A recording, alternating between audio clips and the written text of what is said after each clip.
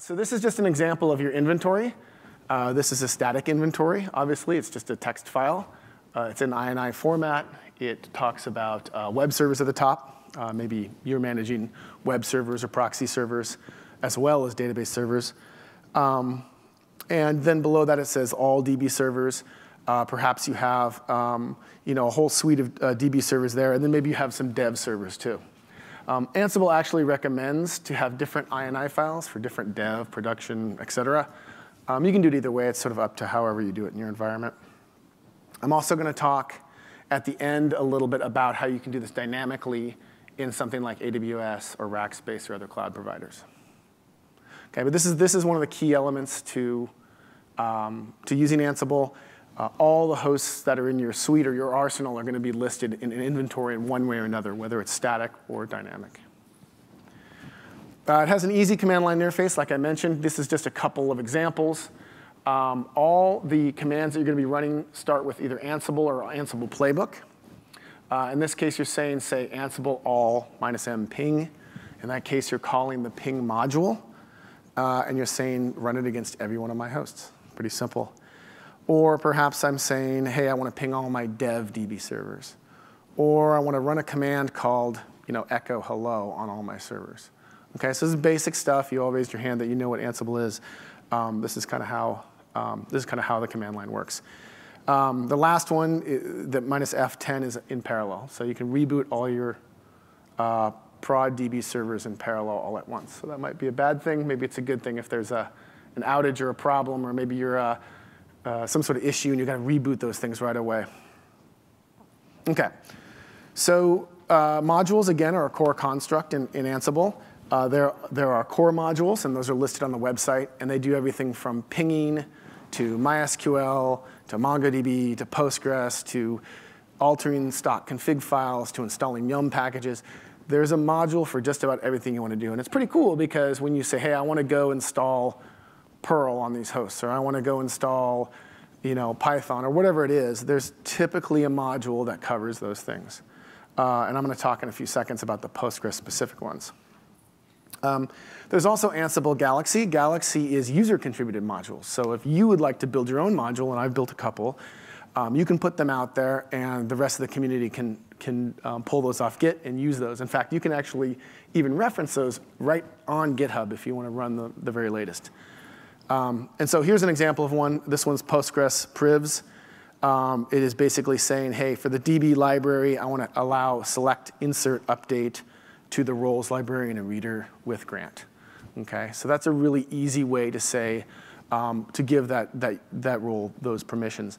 And what's interesting is you saw on the last slide, I did -F10. I did that in parallel. So if you needed to execute this on 20 databases and ensure that this role existed and these privileges existed on 20 databases, it's a one-liner in Ansible. And so that's kind of the core power of Ansible and databases. If you have a bunch of databases and you don't know what exists on those databases and you need to make them all look the same, Ansible's your Huckleberry. So like I said before, wrapping up all these commands in playbooks is how you make multiple things happen at one time. Maybe you want to install a package, then you want to edit a config file, and then you want to start a server, and then you want to test a server, something like that. All those commands would be wrapped up in a playbook, and maybe that playbook is called Saturday afternoon rush on database.yaml or something. It's a thing that you've all seen where at the least likely moment that you're out with your wife or your husband or whatever, girlfriend, and you're having dinner and your database all of a sudden goes down because some client workload went nuts, or there's a missing index, or the developer pushed some code, or whatever it is, and you have that fix in a YAML file that maybe stops the database or alters pghba.conf to block people, or whatever your fix is for that. You may wrap that in a playbook, and then it's very easy to rerun that. It's also very easy to communicate that to other staff members. Like, dude, just run the fixit.yaml, just run it, well, that'll fix everything, kind of thing. So that's the real power. And at the bottom there, you can see how it runs. You call Ansible-playbook, you specify your inventory file, and then you just give it a YAML file, and that's the playbook that it's going to run. Okay, that's the real quick, went through that super quick, Ansible high-level stuff. So how is Ansible and Postgres very powerful together? You don't hear a lot of people talking about using Ansible in databases, and I'm not sure why. We use it at Rackspace and ObjectRocket quite a bit. In fact, all of our database infrastructure is managed by Ansible, especially some of our new products like Elasticsearch. So whether it's Postgres or not, we actually implement these standard procedures for all the databases. And that's just so that if we have to tell a new DBA how to do something, or even just making sure that all of our changes are checked in, buddy checked, gone through Git, gone through dev, gone through production, so that we know when we're running something via Ansible, it's going to be actually production grade. It's going to do what we expect. So do you need Ansible is the first question I think you should ask. And the answer is probably. If you have more than a few databases, you probably need something like Ansible. A lot of folks have cooked up their own scripts, have cooked up their own procedures over the years. If you have more than one database, or you've done something more than once, of course you're going to have that in a SQL file, or your shell script, or whatever it is that's part of your procedures. But Ansible is pretty cool because Ansible allows you the flexibility to run whatever it is in a common framework that all your team members and all the folks on your staff can understand. So I think it's very powerful to kind of move my repository of old school bash scripts and SQL files to something like Ansible so that I have a common framework to describe things to folks. It is good for database provisioning, but as DBAs and DevOps folks, we don't provision often, right? We provision fairly seldom. We build a database, we fill it with data, but our primary job is to manage those databases over time, manage the schema, the users, the roles, replication, lag, things like that. So I find that the thing that Ansible is designed to do, and provision and build things, I actually do seldom. It's more about the database management side that we end up using Ansible for. And I'm going to talk more about that. And ultimately, that just means DBA sanity. You have a very clean-cut way of running jobs, running code, and implementing things against your servers that's very predictable and known. So let's talk about idempotency a little bit, because databases aren't necessarily idempotent, right? You can't just rerun something on a database every time. You can't say, update a row and add one to it. Well, that's every time you do that, you're actually mutating it, right? You have to say set it equal to 5 or something like this. So that's a consideration as you build scripts and as you build playbooks, is you have to realize that these things can be rerun over and over and over again.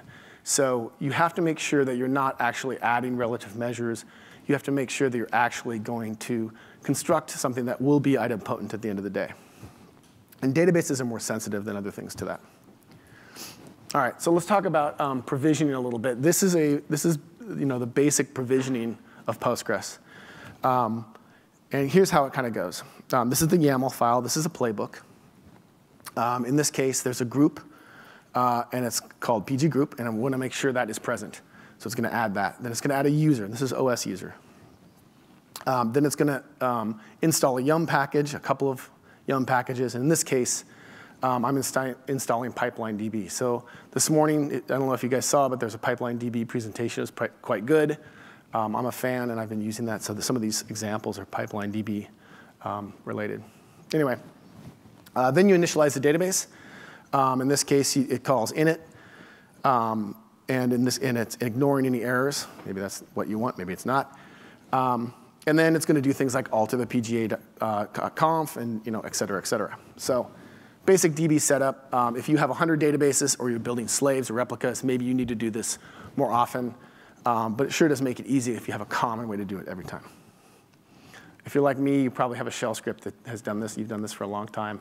I recommend moving it to Postgres, or to Ansible. OK, and here's what the output looks like. So I called Ansible playbook -i host.txt, which is my inventory. We talked about that.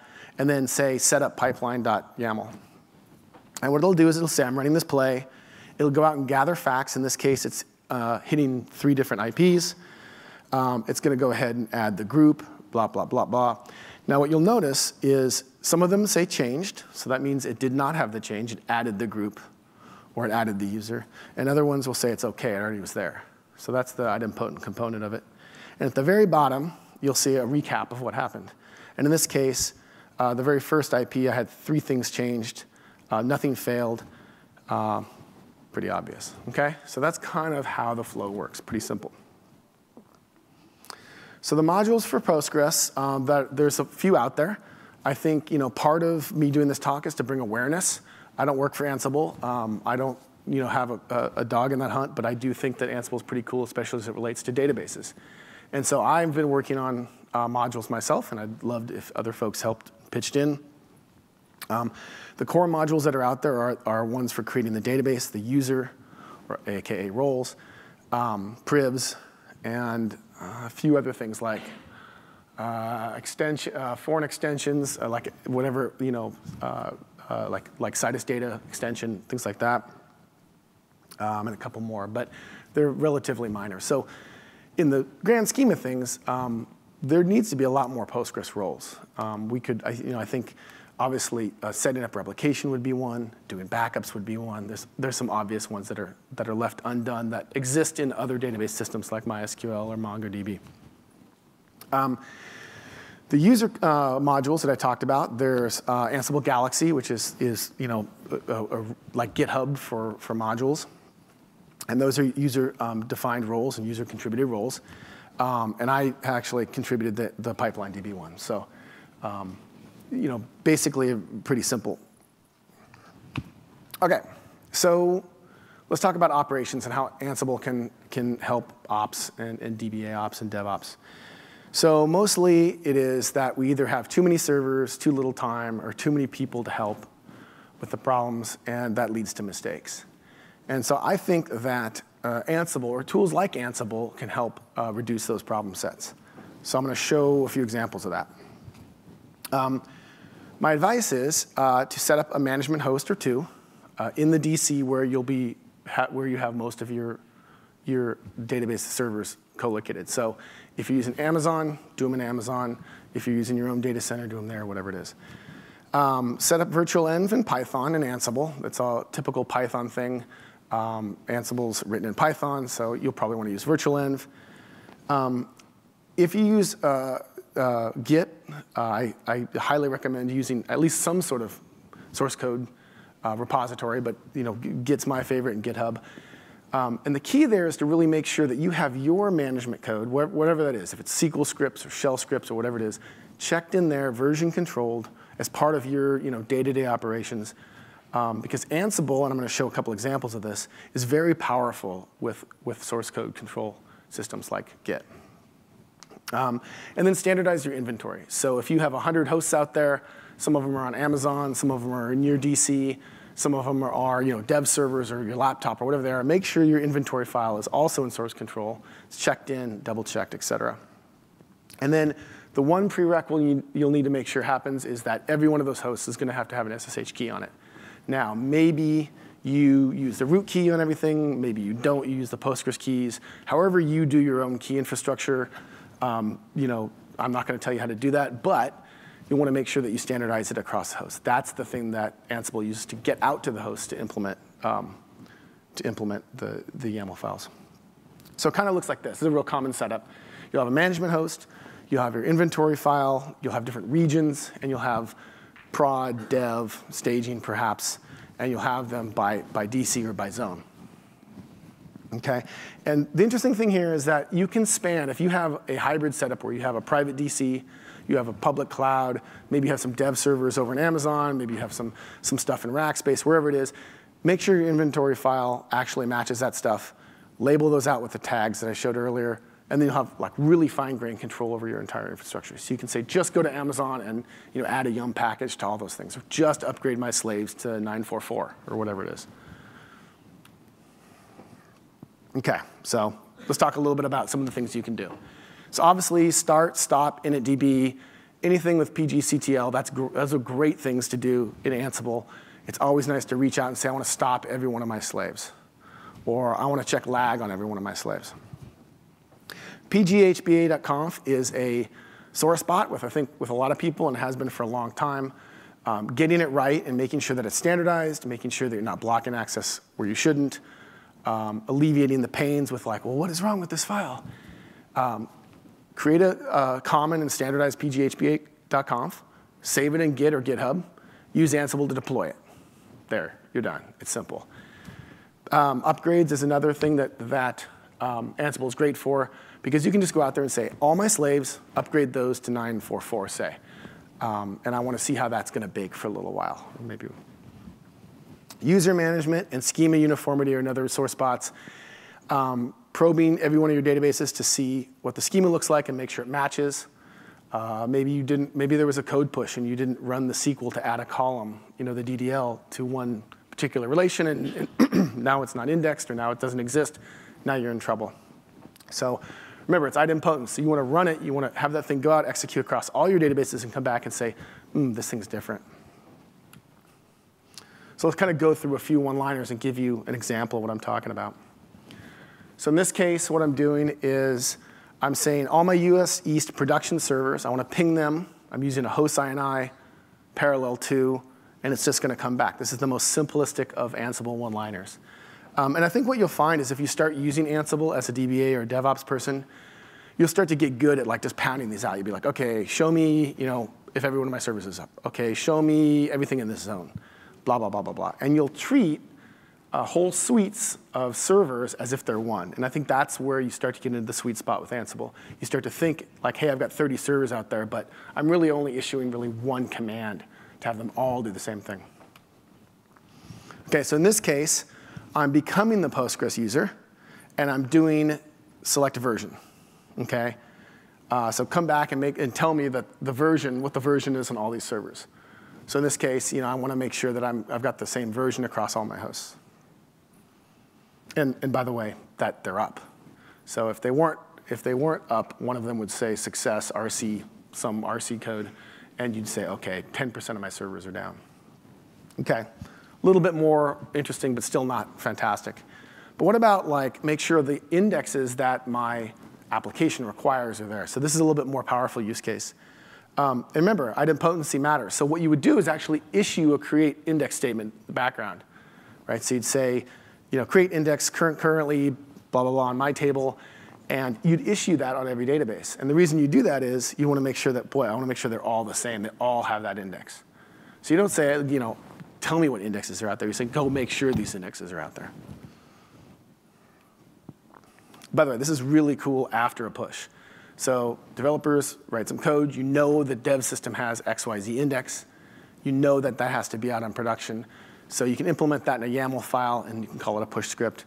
Run it after the code goes live, and you'll be in good shape. In this case, what we're doing is, so let's say you have a code push. There's your application code version 3 or whatever it is. And let's say there's a set of DDL that goes with that application push. My advice is to implement that in Ansible and put that into a Git repo. So have your developers check in that code.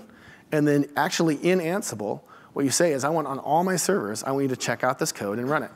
So in this case, I'm pulling version head out. Maybe that's not your convention, but whatever. And I'm running it against every one of the servers. And I'm saying, look, become Postgres. Actually run the v1.5 prod SQL against every one of these hosts to make sure that that exists. And then maybe if you're using best practice, you verify that. You have a SQL file that verifies that. So make sure this index is there. Make sure these columns are there. Make sure the stored procedure is there and compiles and it's OK, et cetera. So to take that a little bit further, another thing you can do is, let's say you get a call in the middle of the night and it says, hey, something's slow, right? And if you have more than one database, this is a common problem. Well, which one is slow? I don't know which database is slow, or all of them slow, or what. But you probably won't get that information. You'll just get some app user saying it's slow. Or maybe your monitoring goes off or whatever. So one of the cool things you can do is just, look, I'm going to run uptime, and I'm just going to see which one of these servers is having a problem at all. And that can help me narrow down which one to log in and do something further with. OK, so in this case, .79 has got a higher load average. So that might lead me in that direction. Now, this is mildly interesting when there's 3 servers. But when there's 30 or 90 servers, it starts to get really interesting. And maybe you use command line tools like grep or sed on top of this to further parse these. The common question comes up, does this stick stuff in a database? Or is there a way to record this over time? The answer is not really. Ansible has some tools, Ansible Tower and some other things that are available to help with this. For the most part, what I do is I just put them in text files and parse those text files separately. So just a tip. All right, so let's talk a little bit about triage.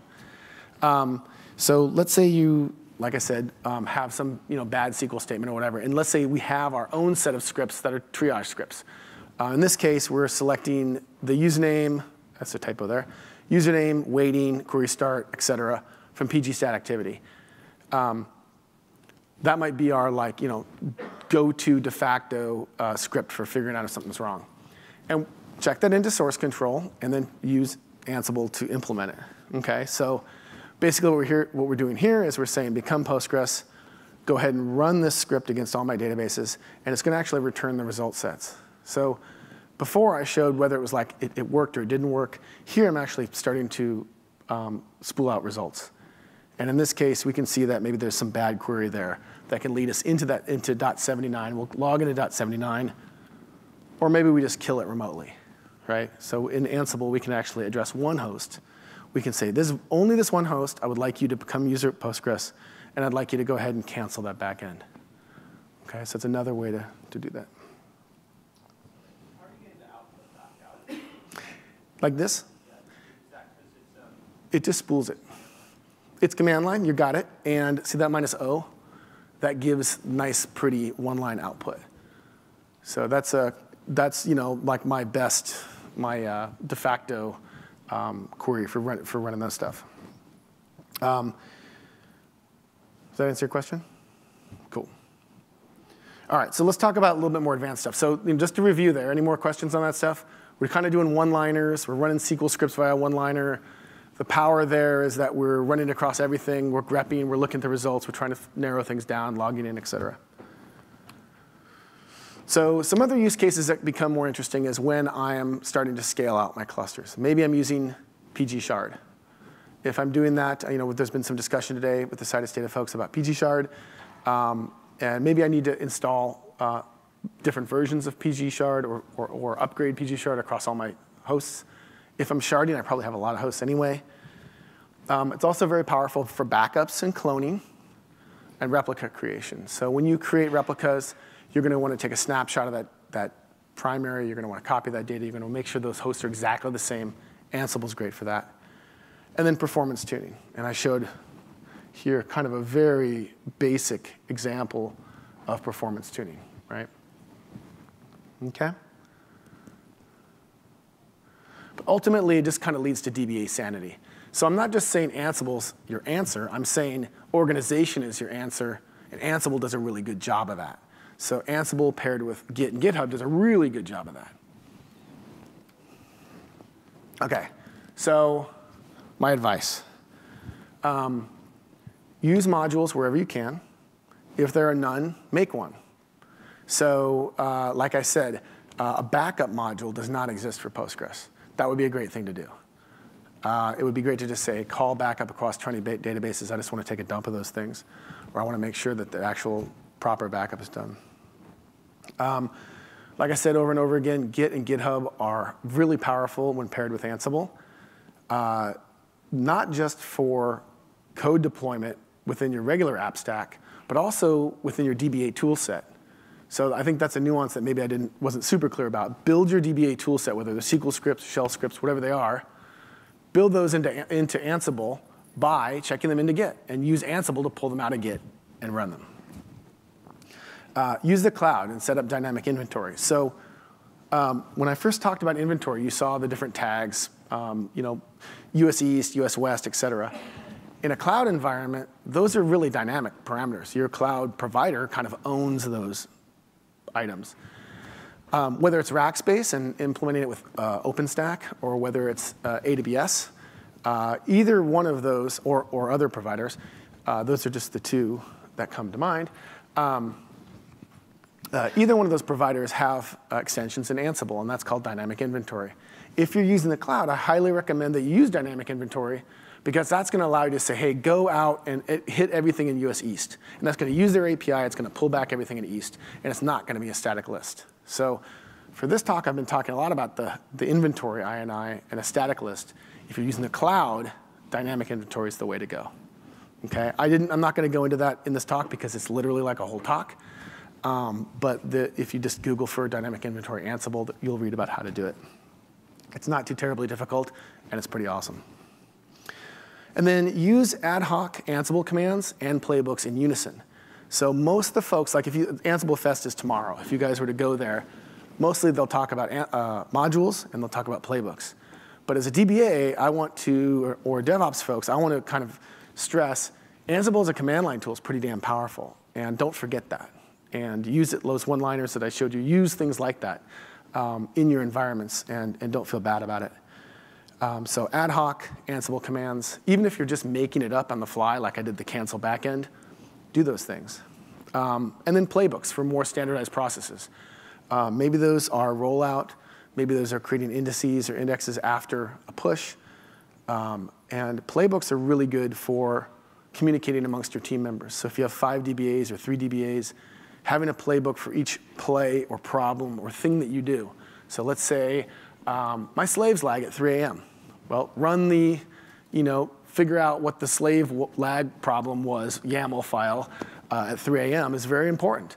And so I can't tell you what to do in your environment, but we all have those things. I can guarantee each and every one of you has your magical SQL scripts that help you out when there's a problem. Implement those in Ansible. That'll be very, very powerful for you. And that's it.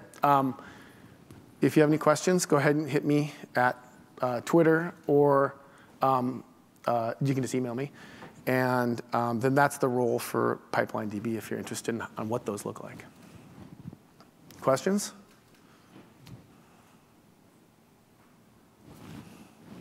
Debugging playbooks.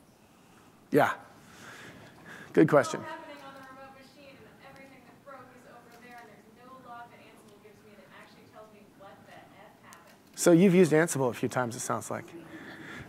So Provisions of EC2 servers that aren't turning up to be the right way. Like, oh, I need that partition structure set up differently. I think there's. Do what I said. OK, so let me see if I got the question correct. This is a great question.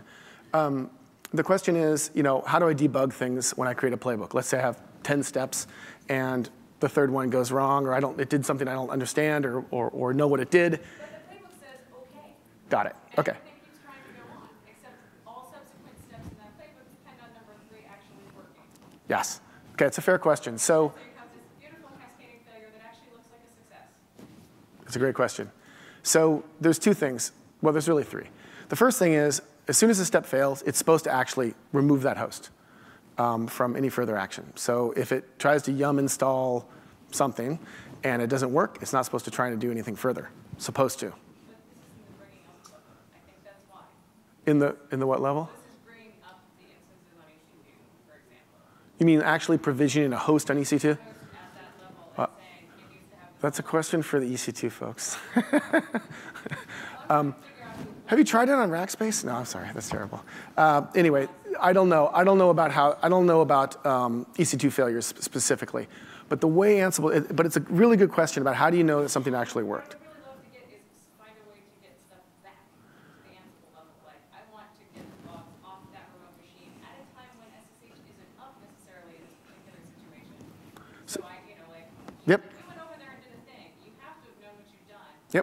But you don't actually put anything out with the command line. Like, the beautiful command line stuff is lovely until something doesn't work. And then sometimes there's data there, and sometimes what it says is so cryptic, you have no idea what actually went on. And this is a really good point. So, getting feedback from Ansible, how does that work? Well, there's a couple of facilities there, and it may or may not give you everything you need, but it's worth discussing. First of all, if you're using an API for dynamic inventory, there's a delineation between that actual inventory and the things you're doing in Postgres, right? So if you ask, I think it uses Boto underneath to hit the AWS API. If it does that, those underpinnings may, and by the way, on the Rackspace, it hits Nova API. So if it's hitting those APIs and not bringing back the right information, you may have like a ghost or orphan server. My suggestion there is to ping them. I showed that script. My suggestion is to maybe write a shell script that validates what you think is there, and execute that. So like, tell me it's really the way I want it to be. The Ansible folks they're gonna tell you it's not supposed to work that way. I'm gonna tell you, you probably should do that just to be safe.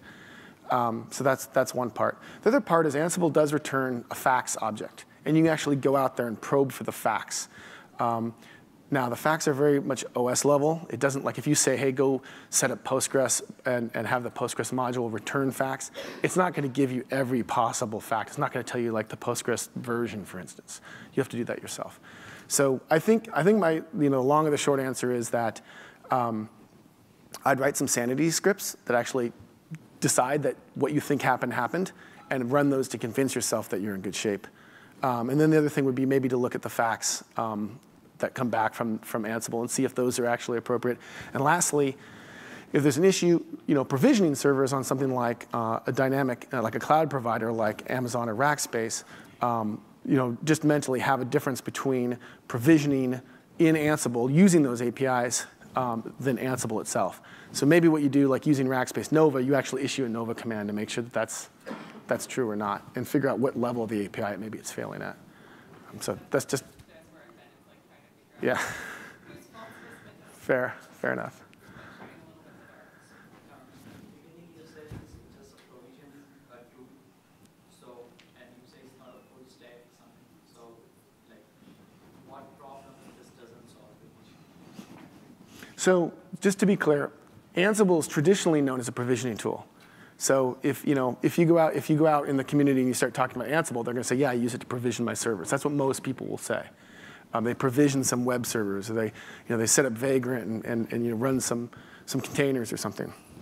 It's a very common use case. What I'm saying is that Ansible is also good for managing database stuff, especially when you have more than one server.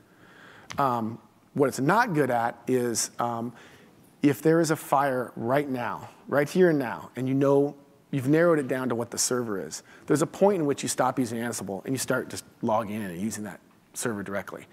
I can't tell you where that point is, but in my mind, it's sort of like once you've kind of narrowed down the server or servers that are in your problem set, when there's a problem of some sort, do your normal DBA thing, right? Like get in there and figure out what's going on. Is there, maybe you've got bad disks, the disk rebuilding, there's a vacuum running, or whatever it is. That's the point in which you kind of, okay, Ansible, thank you for getting me to this point, and now I'm going to go ahead and just pick up with my normal, DBA activities. So does that answer your question? Apart from this, you say some stacks, it's not a full stack system, just the provisioning part.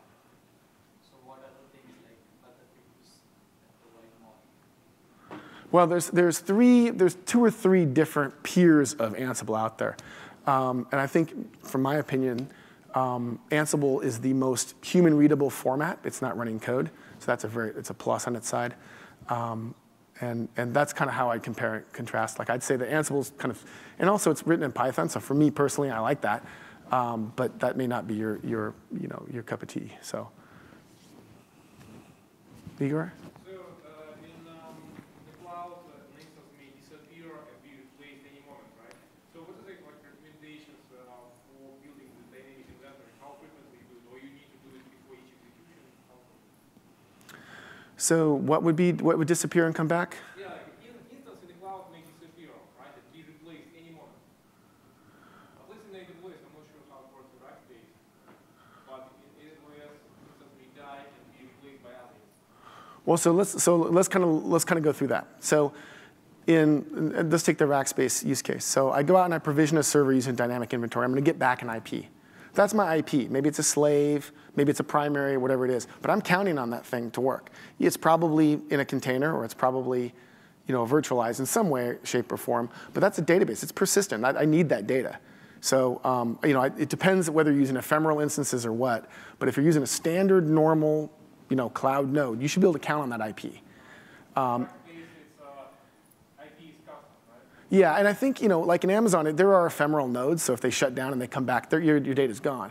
So I think, in that case, you want to make sure that you have you choose the right type of instance. I will have my storage will attach to new instance, but this new instance will have new IP. So you do a couple things there. One is you could set up load balancer, right, and give your own DNS names to those things, and then use DNS inside your inventory. That's a common way to do it. It just depends on what your naming convention is. And I think, just to be clear, those problems exist whether you're using Ansible or not. Ansible's just automating. So I think in this case, I put IPs in my inventory file, which may have been misleading. So maybe what you want to use is DNS names in that case. So that's a fair point. In your journey from the old way of doing things to Ansible, did you also investigate Salt as another Python? Not as much, to be honest. So I wasn't my decision to start using Ansible, but once we started using Ansible, we kind of went whole hog. And so, and frankly, we don't do Rackspace ourselves. We have a database as a service for Mongo and Elasticsearch and Redis, and all those things are, for the most part, implemented in Ansible. Postgres, we don't have a service for, actually. And so it's something that, as I talk to folks, they can actually use Ansible in a similar way that we do internally, and that's kind of been the progression. So that's kind of how we got from there to here, to be fair. I think any one of the, a myriad of 9 or 10 options now that are out there. I said 3 before, but there's more now. The attributes that I think are important, just kind of going through this journey, is number 1, if whatever you're executing is readable by most of your staff in an easy way, that's a very important thing. And I know it sounds trivial, like, well, of course they should understand C. It doesn't always work that way, right? Errors can happen, and folks can miss stuff. So I think in a DBA team environment, it's very nice to have a YAML file that's using modules in a very clear and concise way. And I think that's kind of the power of Ansible. If other systems have a similar construct, then I'd say that's a positive thing for them too.